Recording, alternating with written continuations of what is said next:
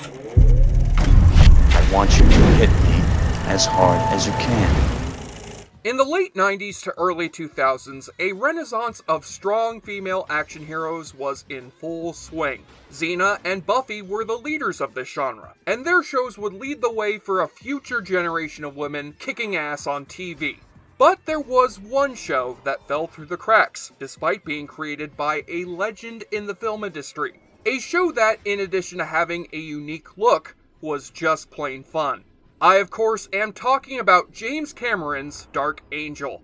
Yes, the show that featured baby Jessica Alba riding motorcycles and kicking ass, in the role of Max Guevara, a genetically engineered super soldier on a mission to find her brothers and sisters, all while being hunted down by Manticore, the shadow government division in charge of creating her fellow super soldiers. This show featured a lot of elements that are pretty standard nowadays. Genetically engineered superhumans, evil corporations, and cyberpunk environments.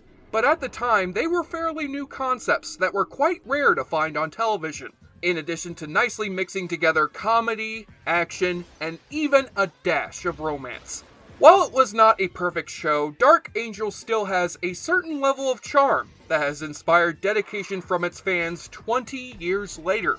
But is there enough dedication to make this angel fly once more? Do we want to see Jessica Alba wearing that leather jacket again and barreling down the streets of a post-apocalyptic Seattle ready to kick some ass? Well, let us find out in this installment of Gone, But Not Forgotten.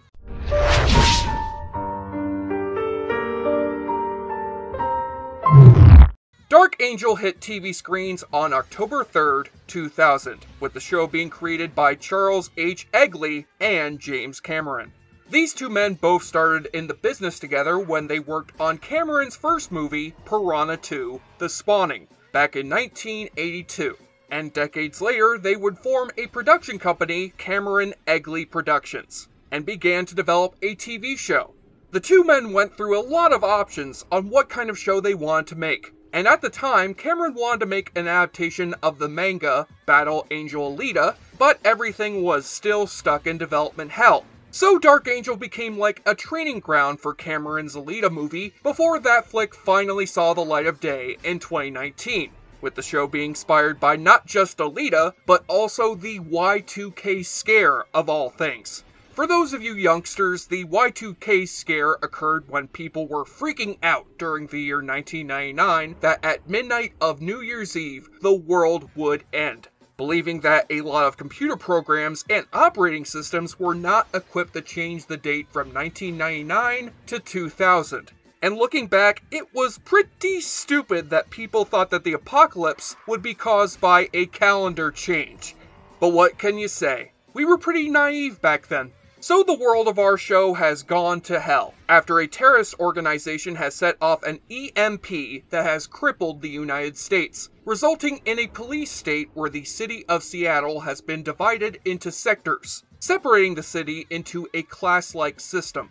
Jessica Alba played the role of Max, the genetically engineered super soldier who escapes the secret facility of Manticore, where she was created. Alba is known by many of you for her many roles in films such as Fantastic Four and, Honey?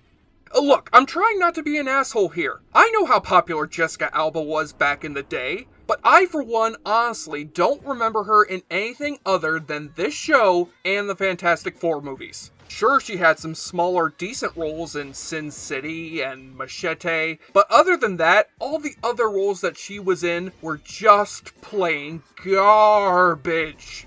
Anyway, Alba was cast in the show before a full script was even made, and at first, Cameron did not like her audition, but he kept going back to her tape.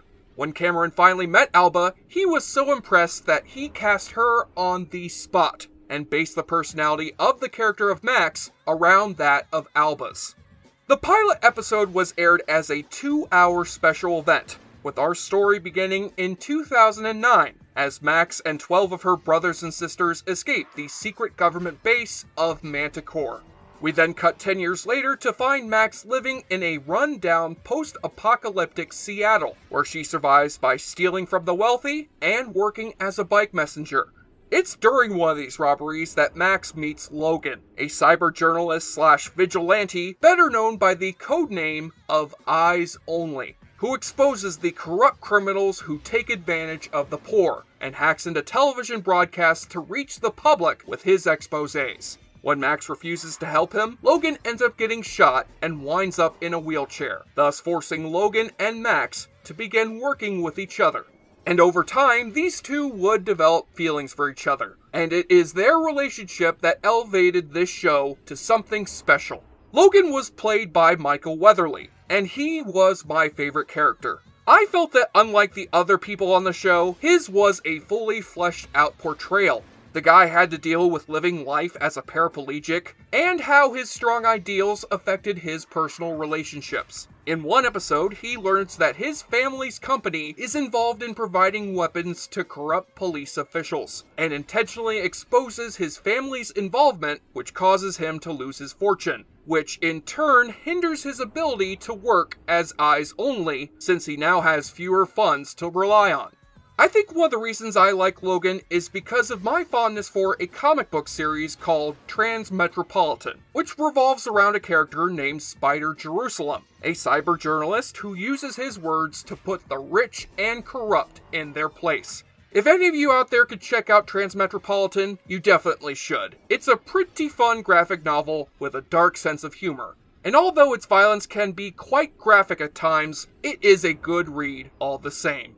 The chemistry between Weatherly and Alba was particularly amazing, and it probably helps that the two of them were dating at the time, and briefly got engaged. You could not help but get sucked into their growing relationship on the show, which starts out as a deep respect, grows into a strong friendship, and then eventually leads to romance. The 2-hour pilot was a good start for this show that successfully introduced all of the show's characters. But I have to say that Alba was not very good in this premiere episode. I would say that her performance came off as robotic, but I don't want to insult actual robots. Okay, I'll ease up on her performance. She did get a lot better as the show went on.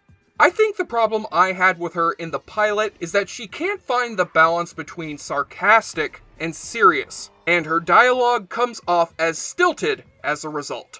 She would get there though, as Max slowly began to become more vulnerable as a character, but every once in a while still took some time to crack a sarcastic line.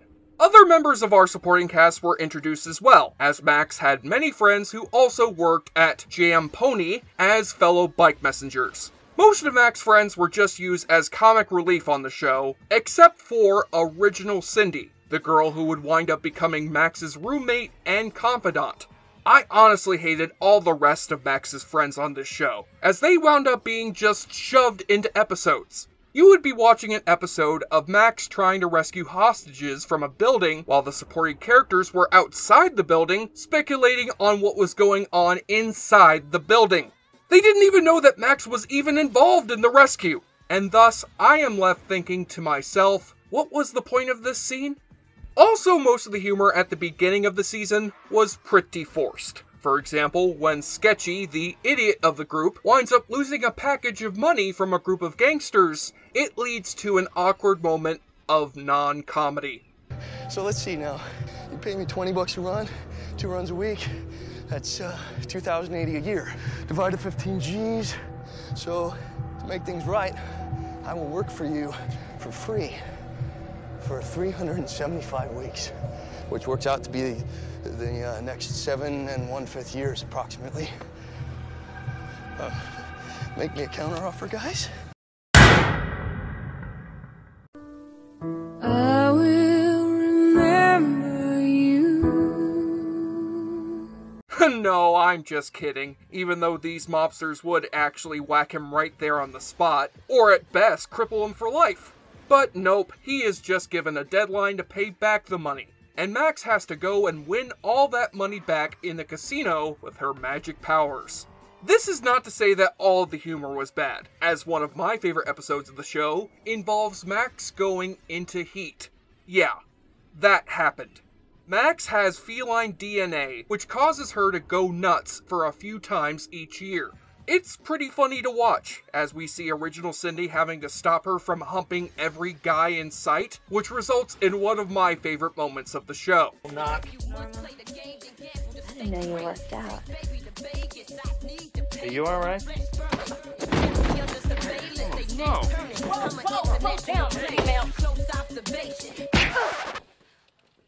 Thanks. I need that. One thing I was impressed by in particular was the show's representation of LGBTQ characters, specifically original Cindy, who was a lesbian at a time when gay characters were not seen very often on television, although her homosexuality was heavily censored by the network. But regardless, there was one moment that stood out to me. In the episode titled Out, Max's annoying uptight boss, Reagan Ronald, better known by the nickname of Normal, winds up dating Louise, who he eventually learns is a trans woman. Now back in these days, the joke would be that Normal would be shocked and disgusted to have been dating someone who is trans. But instead, this is what happens. I thought about this long and hard, and I realized it doesn't matter. You know, it's 2020. I'm a modern man. I've realized something about myself these past few days we spent together. It's gonna change things between us. I'm gay. In what sense? I'm a lesbian, Ray. I think that season 1 was pretty solid overall. It had some decent action and compelling storylines that revolved around Max and Logan's budding romance, as well as having her trying to stay one step ahead of Manticore. It was also fine to miss an episode or two of the show and not be lost on the plot. For the most part, all the episodes in season 1 stood on their own. However, it was in season 2 that I felt that the show began to suffer. In the second season, Manticore's base is burnt to the ground, only to be revealed that the program had a cult-like origin, which involved them performing failed genetic experiments called transgenics, with Max's character now being elevated to the status of a quote-unquote chosen one. I just felt like there were too many concepts being introduced into one season, although it wasn't without some good aspects, such as a transgenic character named Joshua, who has canine DNA. At first, he is a terrifying creature, but would turn out to be very kind at heart. Sure, this character may be a bit of a cliché, but Kevin Durant is such a good actor that he sells this part, instead of just phoning it in like so many other actors would do. Besides, there were so many worse aspects of this season, such as the idea that to prevent Max and Logan from being with each other, she gets infected with a virus that is specifically made to kill Logan if she touches him. Then there was Alec, the typical bad boy character with a heart of gold. Actor Jensen Ackles tried as best as he could to sell this character of a rogue super soldier, but to no avail. He was always annoying Max, but secretly wanted to help her change the world. God, it was so freaking boring. The series would end on a cliffhanger before its cancellation, which is what usually happens with great shows. But why did this show get cancelled? Academy Award winner James Cameron. Dark Angel. Fox Fall. Oh, you mean that Fox produced an amazing show and then almost immediately cancelled it? No way! How could a supposedly quality network ever do that? Well, at least they won't make that mistake again. And again. And again. Okay guys, now it's time to play a special game of Bingo! The Fox Network strategy for killing off good shows edition. First off, Fox interrupts the show to broadcast sports games, music specials, and election coverage. Check! Next up, Fox decides to move the show to Friday night. Check! Then, Fox decides to cut all advertising for the show. Check!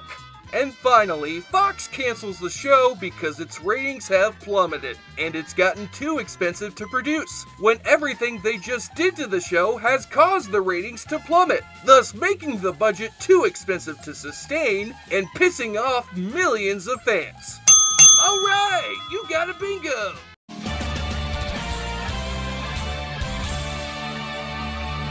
You know what? Let's get some bonus points in here, with Fox telling James Cameron, one of the greatest directors of all time, that the show he poured his heart into was renewed. only to call him 3 days later to tell him that it was actually cancelled instead, and pissing him off so much that it causes him to never work in television again. Now it's time to go over the question we always ask. Should this show come back? I would say probably not. The problem with Dark Angel is that what made it unique and fresh in 2001 has been done to death by 2021. If a new take could be done, something new and intriguing, then I think it could work, as unlikely as that may be. But if anyone could do it, it would be James Cameron, who has frequently been counted out only to prove his doubters wrong on a massive scale. Still, even if nothing can be done, Dark Angel is still a cool slice of nostalgia. Sadly, I have not been able to find any place where you can stream the show. It seems like the DVDs are the only way you could watch it. So if anybody out there knows another place where the show can be watched, then please post it below in the comments. And if any of you out there ever have the chance to watch Dark Angel, I highly recommend you do so. And get ready to barrel down the road on a cool-ass motorcycle and throw yourselves off buildings with Max Guevara. You will be guaranteed to have yourself a ball. How do you talk to an angel? How do you hold her close to where you are? How do you talk to an angel? It's like trying to catch a falling star. Yeah, yeah.